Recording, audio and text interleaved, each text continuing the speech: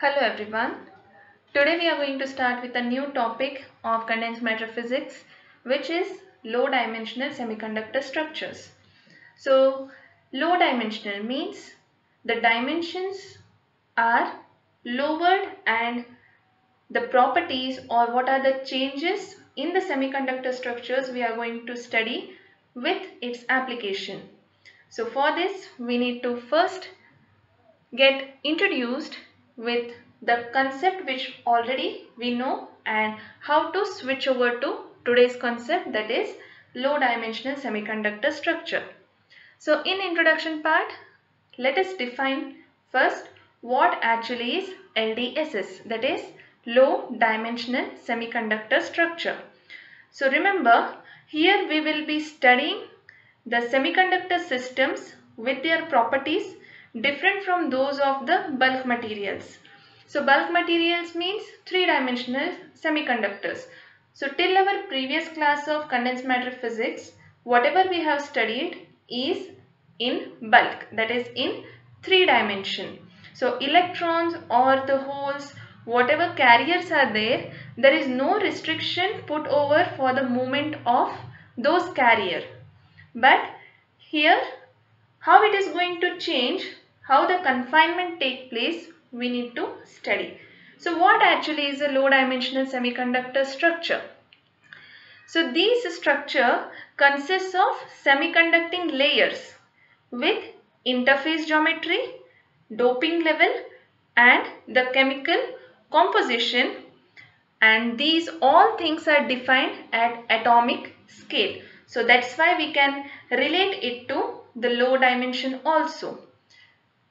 And a new range of structures are available for the physical phenomena to take place on a very short length and short time scales. So because of this shorter length or reduced length and time scales, we consider it as a low dimensional semiconductor structure. So these systems are usually referred to LDSS. So this is how we define low dimensional semiconductor structure. Their properties, all the different parameters we will study in our coming classes. So the properties of these structures are quantum mechanical restriction on the degrees of freedom from 2 to 3, 2 to 1 or even to 0. So what does it mean? So if you consider a three-dimensional semiconductor, it is nothing but the bulk structure. So when you are considering low-dimensional semiconducting structures, there will be restriction put on the degrees of freedom.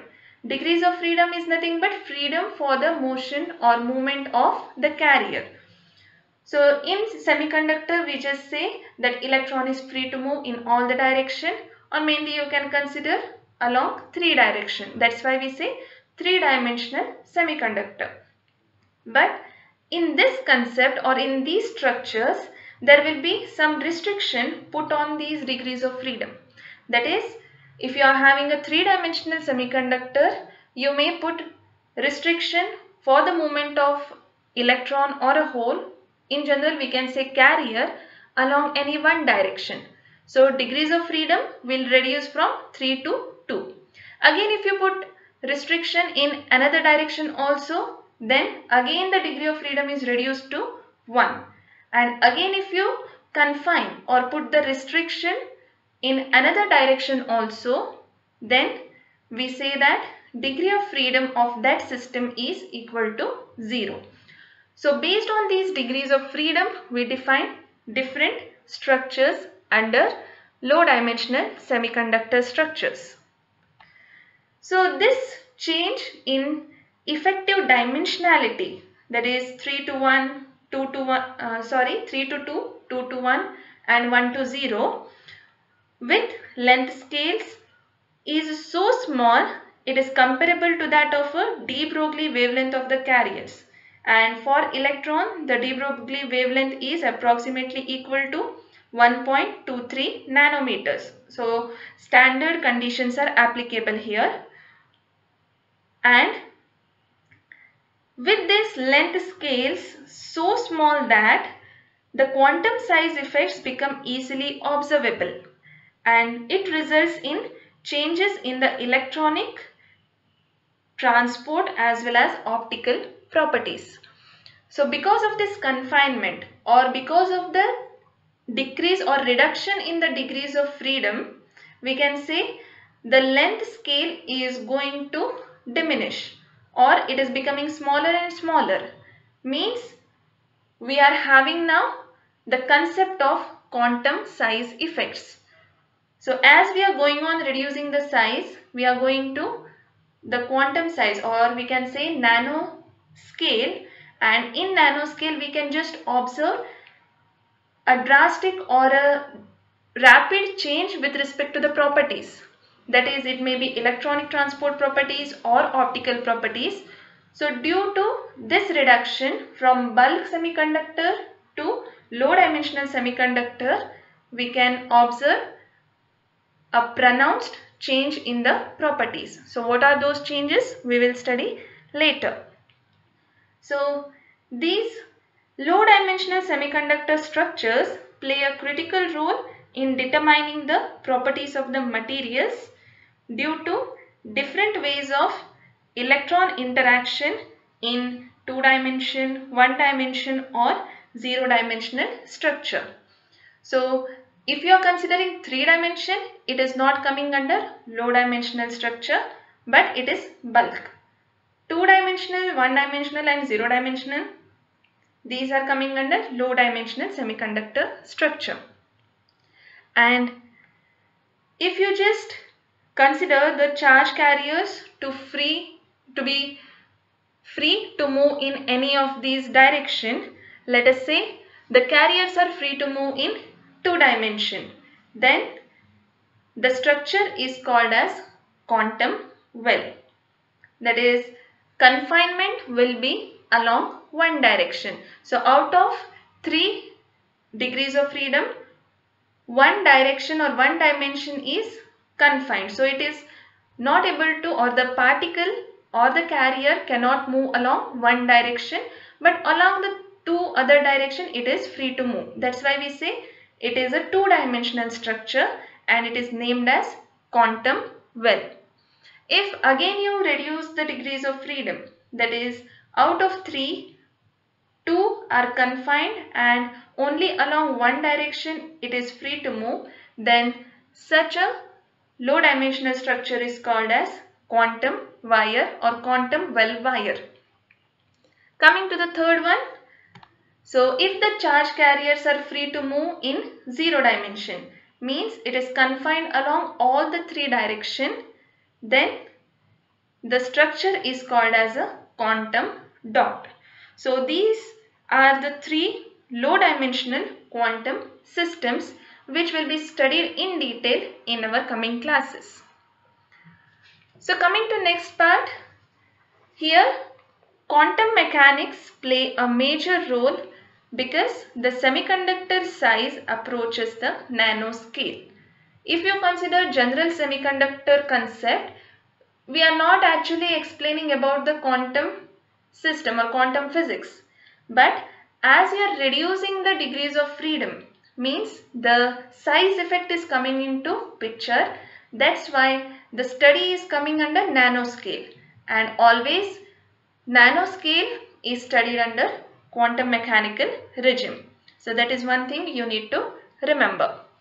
Then why there is a need of such structure?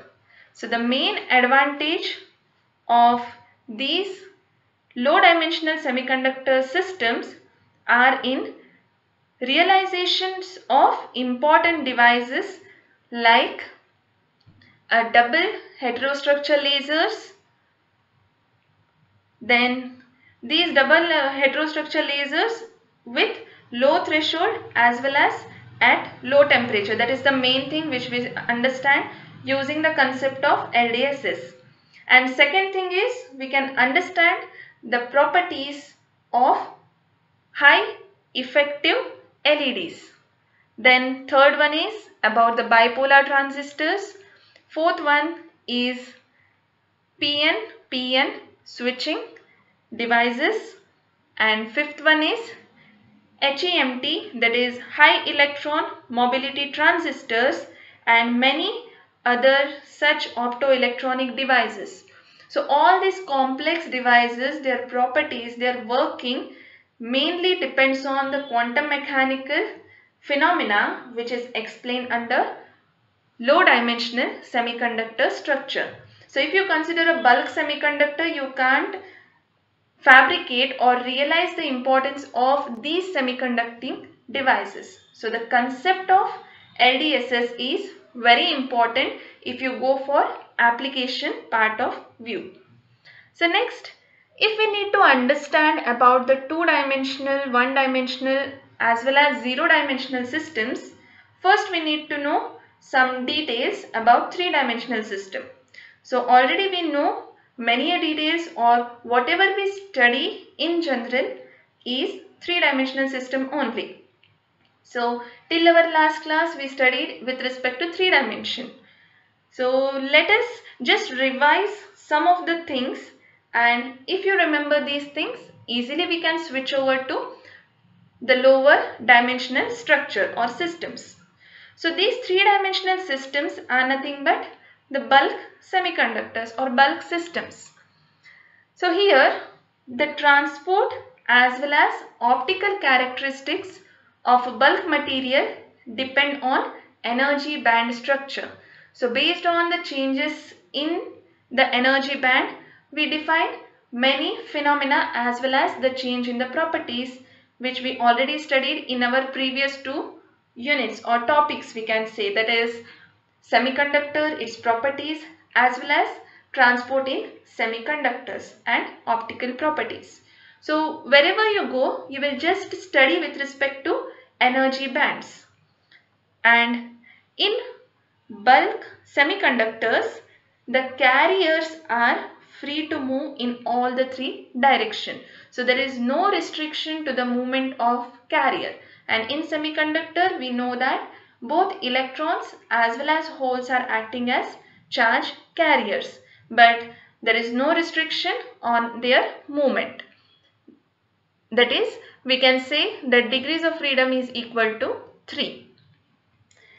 And E versus K, that is energy versus wave vector relation for the electrons, is given by the solution of the time independent Schrodinger equation, and that Schrodinger equation is minus h cross square by 2me into del square xi plus E minus V of r into xi equal to 0, and the solution for this Schrodinger equation is xi k of r is equals to uk of r into exponential of I k dot r, where uk of r is the periodic function or Bloch function having some periodicity as the lattice for a free electron having only kinetic energy. And other things are same, that is V of r is periodic potential produced by the nuclei of the atoms and other electrons, and Me is mass of the free electron, that is the charge carrier. So by using this solution, if you solve, you can find out what actually is the energy of three-dimensional system, and it is equals to h cross square k square by 2me. So this thing we have already studied, and whenever you study any property or any concept of bulk semiconductor, we just directly say that energy is directly proportional to square of the wave vector. So just we draw the parabolic energy bands and explain the absorption process, emission process, conductivity, all these things. So main thing in bulk semiconductors is that this energy solution, where we observe E is directly proportional to k square. That's why get a quadratic nature of energy bands. Then coming to another main property of bulk semiconductors, that is the transport or optical responses in bulk semiconductors show the dependence on density of states of the system. So here another parameter is the density of states, which we explained as G of E. in our semiconductor unit. So the density of states per spin per unit volume of a three-dimensional electron gas in a bulk semiconductor is given as rho of E for three-dimensional structure is equals to 1 by 2 pi whole square into 2m star by h cross square whole raised to 3 by 2 into square root of E, where we observe that density of states is directly proportional to square root of energy. So energy is again h cross square k square by 2m star, which is explaining majority of the parameters or properties of any semiconductor. So if you plot a graph of density of states as a function of energy for bulk semiconductors, we can observe a parabolic nature.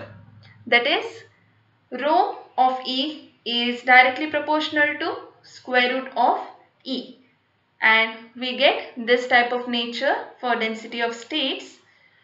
So these are some of the main points which we need to remember while switching over to low dimensional system. So now we just saw what are different parameters based on which we explain three-dimensional system. So when we go for next class, we will be linking these parameters with respect to two-dimensional or low-dimensional system. So what will be the energy, what is the density of states for different confinements or for different low dimensional semiconductor structures will be studied in our next classes. So next class we will be starting with low dimensional system, that is two-dimensional system, where we are going to explain about MOSFET, inversion layer, etc. So this is for today's class. Thank you.